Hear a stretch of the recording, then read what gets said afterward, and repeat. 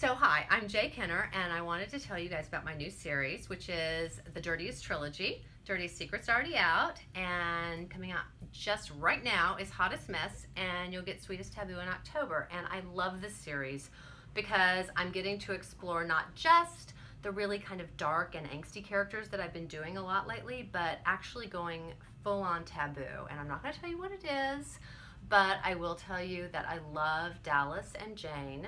And Dallas is, he has a reputation of being the king of fuck, which is a well-earned name, but there's also some secrets there. You can thank Batman.